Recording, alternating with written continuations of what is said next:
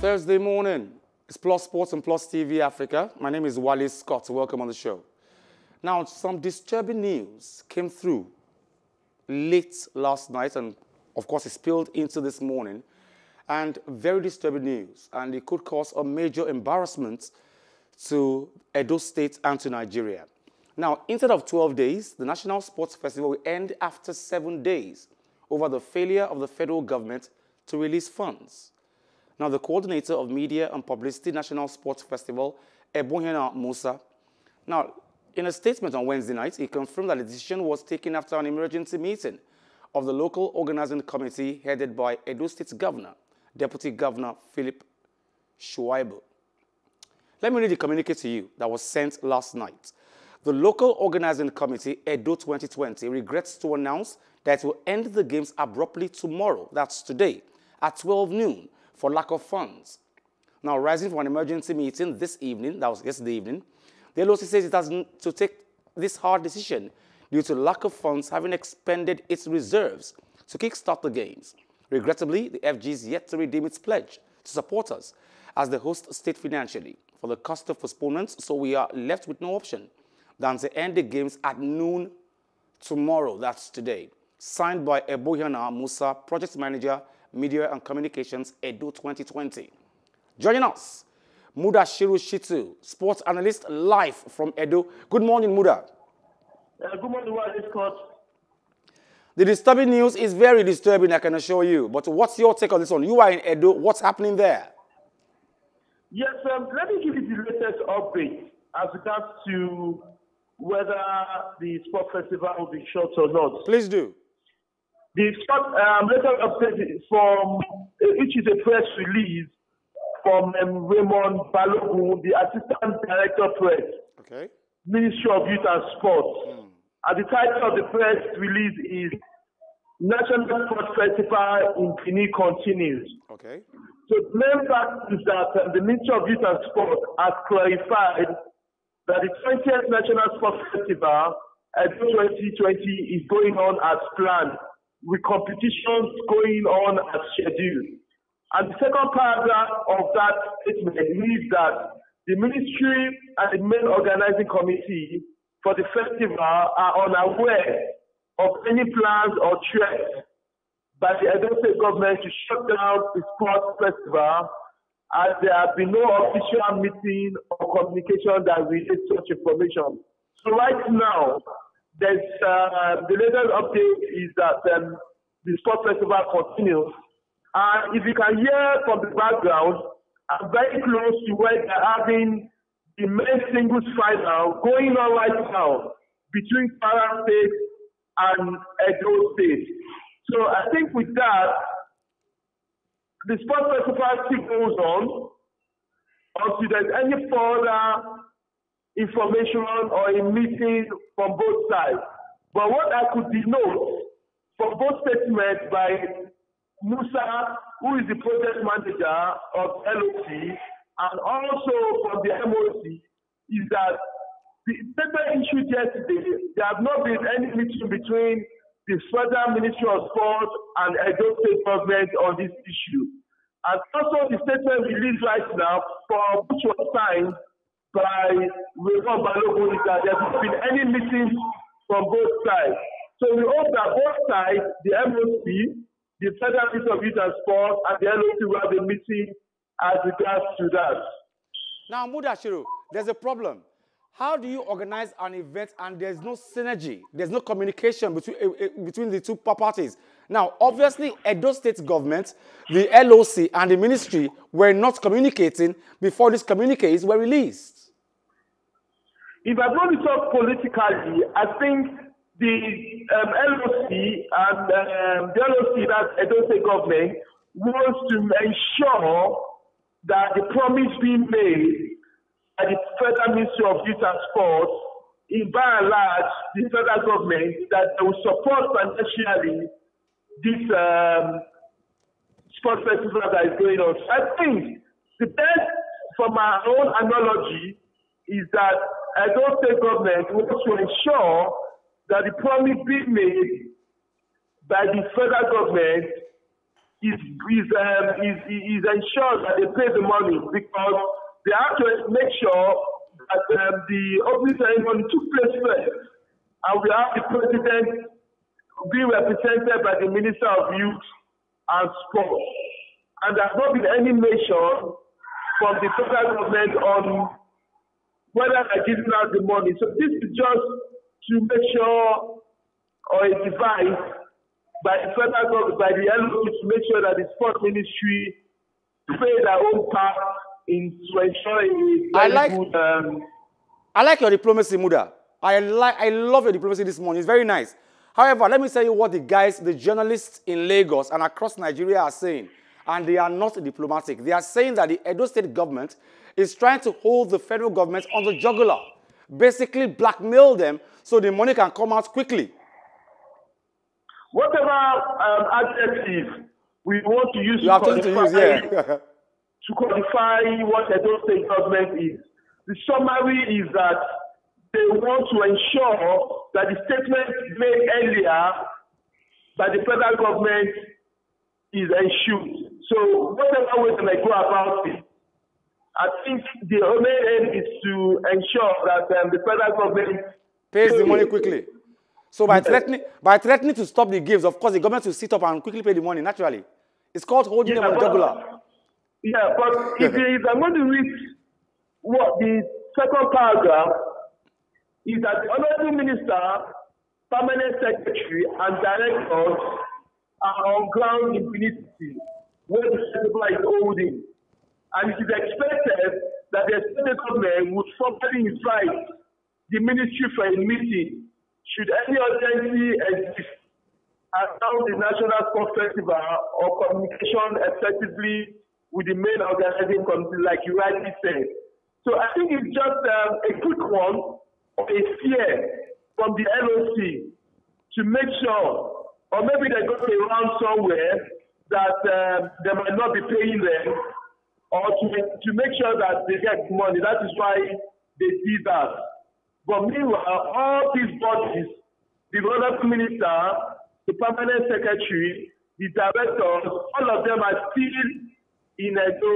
So whatever the reason why the Edo State government decided to do that, well, I don't understand. But the bottom line is that it's for the financial support that the federal government promised them. Okay, let's come to this now, Muda. Who goes to battle without your weapons? Who goes to battle with guns without bullets? Why did the Edo State itself start this festival without getting their funds from the government before starting? Why wait to start first? Why were they rushing to start before getting their monies first? Okay, and this answer to your questions is going to come from the last paragraph of the statement issued today. And this is what the last paragraph, which is signed by Raymond Balogun, Assistant Director Press, Ministry of Youth and Sport, and the date as today's date. The last paragraph says, for the record, the Edo government, due to the cost implication of the postponement occasioned by the COVID-19 pandemic, requested financial assistance from the federal government through the Ministry of Youth and Sport Development. The ministry has since been at work to ensure the financial assistance which is believed to be in process. The Federal Ministry of Youth and Sports, the Edo State government, are determined to deliver a successful national sports festival. Okay, now, Muda, let's look at this. Let's leave the postponements and holding governments on the jugular. Let's leave all that out. Based on your work as a journalist in the past few years, how would you look at the quality, technically, of the athletes at the festival now, and how well are things being done? Yes, when we talk about technicalities, it's gone that all these athletes have the best of coaches and technical advisors from the state. So the technicality of it now depends on where the state coach is coming from. But nevertheless, we know that there's been record breaking in this festival. And that also shows how technical support some of these states are. But let me also remind you that we have games going on. And right now is the final of the men's squad between Edo State and Kwara State. The defending champion in Abuja 2018, Lale Abdulrahman, who was representing Lagos State when he won the gold medal in 2018, joined Edo State, but unfortunately he was knocked out of the semi-final stage. Hopefully he gets the bronze medal. Also, we know that also in squash, Jefferson Latunji, who also with Larry Rahman left Lagos State in Abuja 2018. She won a gold medal yesterday. So when she defended her title in Abuja properly. So she just won yesterday. So there'll be a final today. But let me now take you to cycling, where I just said one gold in both the male and the female category in the 200 sprints. So I think if you're looking at the medal table as at yesterday, which does not show the official medal, which is an official medal table, but so many sports events are taking place since then. We have Delta State with 15 gold, 7 silver, and 4 bronze, a total of 26 medals. We have Bayelsa with 12 on the second position with 12 gold, 6 silver, and 4 bronze medals. We have Edo State on the third position with 3 gold medals, 11 silver, and 11 bronze. But let me let you know that this result is the official result as at yesterday, 7:07 p.m. Okay. So this is an updated version of this result. Okay, Muda, before we go to my next question, my next topic today, give it to Edo State. They are bringing in people who actually want to be part of it. Look at the former Big Brother Niger housemate. He wants to compete for Rivers State, I think long jump or high jump. We also know an elite athlete, S.A. Brume, is around to compete for Delta State. People are wanting to get involved in the festival. Yes, we talked some of our elite athletes that are Olympic bound or fighting for a ticket for the Olympics will not be around. There have been statements and reports that they're not, but surprisingly, Mike Edward is here around. S.A. Brume is around here. And also, don't forget Peter Moreno. Peter Moreno is a record holder at the National Sports Festival. So he was in Rivers State in the last National Sports Festival where he won 2 gold. But his interview, one-on-one chat with him, says that he is no longer representing Rivers State because information I'm getting is that Rivers government did not pay athletes did not reward athletes for the exploit in Abuja 2018. So we have Ibufemi Olude Falekemi, who is a 20-kilometer gold medalist. And she's one of the athletes that have been winning, Nigerian athletes that have been winning the Access Bank Lagos City Marathon. Yeah. She just told me yesterday that she's not representing Rivers State because Rivers State refused to reward all the athletes. And this will definitely affect Rivers State. Major potential gold medalists and gold medalists that giving them gold in the last edition will not be representing Rivers State. And from the table I have here, Rivers State has not won any medal. Before we go more down the show this morning, I want to ask a question. Now, Nigerians are confused this morning. We thought the sports festival was supposed to be a breeding ground for future talent. What are elite athletes doing there? Yeah, this policy will continue being a big debate all the time. Lagos states are in support. Some states are in support that you should not think the sports festival is to showcase talent and grooming talent and all that. But the quality of the sport festival, we call it our own Olympics. So if the sport festival is our own Olympics, why are we trying to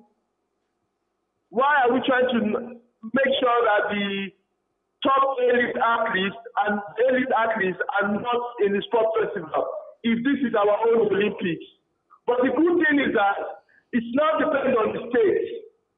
Like Gombe, the deputy government in Gombe told them that don't use drugs to win any medal. And whatever you bring back for us, we are okay with. But that is a far cry from what Delta State is doing. Delta State is saying, come for the gold. We are out to win the gold. 1 million naira for the gold medal. True that. So the freedom to express yourself is a good one for the state. Very true. Whatever you sow, you reap. You are going to reap. No doubt. Whatever the policy Delta State is doing, 1 million, but they are going to reap it. Whatever the policy Gombe, Lagos State, and some other states are doing for the purpose, they are going to reap it. Thank you very much for joining us this morning, Mudashiru Shitu, as usual. Thank you very much. Thank you very much, my senior colleague, Wale Scott. That was Mudashiru Shitu from Edo State telling us that, listen, the events are still going on in Edo. He doesn't see any sign that anything will shut down at 12 in Edo State. And he has a communique, a separate one that says the games will go on. We're thankful for that. Now, Super Eagles closed out AFCON qualifier with 2 wins, scoring 4 goals without conceding. They are up to 32nd place in the new FIFA World Rankings table, up 4 places courtesy of their 2 wins over Benin Republic and Lesotho in the last qualifying matches for the rescheduled African Cup of Nations Cup scheduled for Cameroon in January 2022. The Eagles remain 3rd in Africa behind Senegal and Tunisia. The Teranga Lions moved 2 places down the FIFA rankings table from their former 20th position, while Tunisia remain in 26th place, though both countries will be in Cameroon next year. Still top of the FIFA World Ranking is Belgium, followed by France and Brazil in 3rd place. Let's look at UEFA Champions League now. Chelsea coach Thomas Tuchel praised his side for overcoming the shock of last week's 5-2 defeat to West Bromwich Albion as they beat Porto 2-0 in Wednesday's Champions League quarter-final first leg. Chelsea conceded more than double the amount of goals against struggling West Brom as in their previous 14 games under Tuchel, but looked like their usual selves against Porto, winning thanks to goals from Mason Mount and Ben Chilwell. Chelsea dominated both legs of their last 16 tie against Atletico Madrid, but were on the back foot for large chunks against Porto. Porto have not made it beyond the Champions League quarter-final since last winning the competition under Jose Mourinho in 2004, but they took the game to their opponents in their home leg of the tie, which is played in Seville, due to coronavirus restrictions in Portugal. Coach Sergio Conceição underlined the huge wealth gap between the two sides, which saw Chelsea bring on some star names from the bench. He felt, however, that his side had played better than their richer opponents. We had a lot of good results in a row, so we had a very bad result in the first loss last Saturday, and it was the first chance to bounce back and to show a reaction. So it was our first loss together and the first reaction that we showed. You know, it was a tough match because Porto was very, very strong, and we suffered a bit because I felt us a little bit tense and not precise enough and not free and not courage enough during the first half. So life was hard for us because Porto showed a lot of quality, and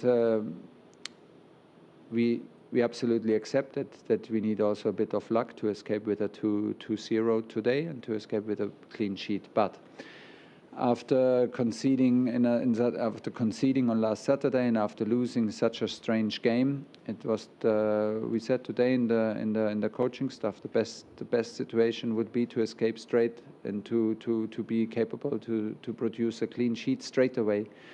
Overall, we escaped with a very, very good result, but it's quarter-final and we have to keep on going. It will be necessary to have another top performance and top mentality on next Tuesday.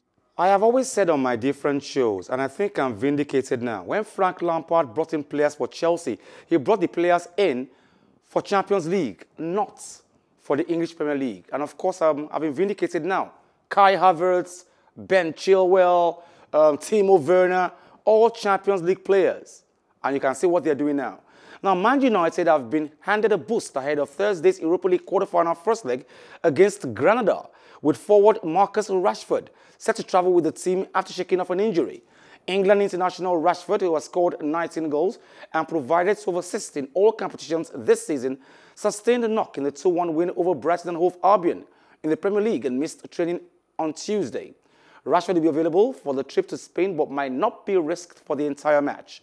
Goalkeeper Dean Henderson, who started in place of David De Gea for a 7th straight game against Brighton, is in contention to don the gloves against Granada, and Solskjaer said he had to make a choice between the two on a game-by-game basis. Solskjaer also said Anthony Martial had begun his recovery after sustaining a knee injury on international duty, but is unlikely to feature over the rest of the season. I can't disclose the team now, of course, we're not going to do that, but Marcus is travelling and we've just got to make a decision tomorrow if he starts or if he's on the bench. He's definitely, or I don't think he'll be a 90-minute man, so let's see where he's at tomorrow. I cannot prioritize league, Europa League. Every game here is the most important one. The next one is the most important one, and every time I try to explain to players why they don't play in this particular game and what they need to do and what my plans are with them. So all those discussions remain private, of course. And David's been a top keeper, and he's still a top keeper, and he's working to be ready when he plays. And if it's Dean, David, I'm very comfortable with both of them to play, and I'm very happy that none of them are happy to not play. Of course, we've analysed them ourselves and watched the last few games as well, and it's a team full of experience, unbelievable character and spirit, which you expect from teams that come up. They got promoted in summer 2018, did a great season, and or was it 18-19? Great season 19-20, and this is the second season, and even I think they're one of the teams in Europe that have played the most games, and to do that at this level so early has been impressive, and we know it's going to be a battle. Anthony has started his recovery, and if we see him before the end of the season, I'll be very surprised. But of course, he's determined to come back as quick as he can. Manchester United coach Ole Gunnar Solskjaer. Now, Manchester City playmaker Kevin De Bruyne has signed a contract extension that will keep him at the Etihad Stadium until 2025, Premier League leaders said on Wednesday. The 29-year-old scored in Tuesday night's 2-1 Champions League quarter-final first leg win over Borussia Dortmund, meaning the club is still on track for a possible 4 trophies this season.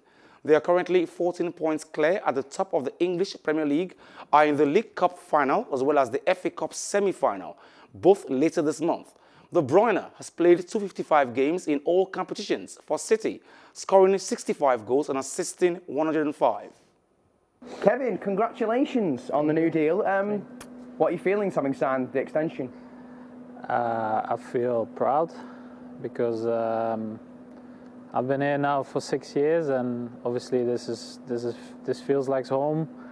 It's been the longest time that I've been at the club is here, and yeah, you know, to get the extension now at my age feels also like a very proud moment, because obviously it means that they trust me until I get really old in football terms. So no, I feel really happy, and my family is also really proud, so that's really nice. Was it an easy decision for you? It wasn't difficult for me. You know, I've been really fortunate here. When I came here, we had a good team, and over the years a lot of players changed, but I remained, so that's a good thing. And we've won a lot of trophies, and you know, the team is really good. The way that we play excites me, and you know, that's the way I want to go forward, so it's not difficult in the end for me. On that then, what is it specifically about City that makes you feel that this is the right club for you to be at this time? Well, I think when I came here, obviously it was with big expectations, and I think it exceeded every expectation from every part. And you know, to be able to compete at every cup competition, every title, every Champions League, every cup, you know, to be there and do it in the right way for me, do it in the way that we play, still, yeah, excites me. And you know, obviously, I wouldn't know why I would change that. They pushed me to get to this level. You know, it's not easy to compete all the time with these players, and they're so good. But they help me in a way to perform the best that I can be, and you know, and then it's a mix of everything that helps me be who I am, and I get to do what I do best, and that's be on the pitch and help the teammates. Massive player Kevin De Bruyne. Can't forget when he played Manchester United last season, and Guardiola puts Kun Aguero and Jesus on the bench for 90 minutes and puts De Bruyne as a dummy 9. And wow. Okay, before I go, Tiger Woods, we hear that his accident was caused by he was actually stepping on the accelerator and not the brakes. And he crashed. Well, too bad. That's all we can take on the show this morning. Plus Sports and Plus TV Africa. Join us on same time tomorrow, same station. And of course, get the best of sports across the world. My name is Wally Scott. Till tomorrow morning, like I always advise you at the end of every show, if not for anything, at least for your heart, do some sport.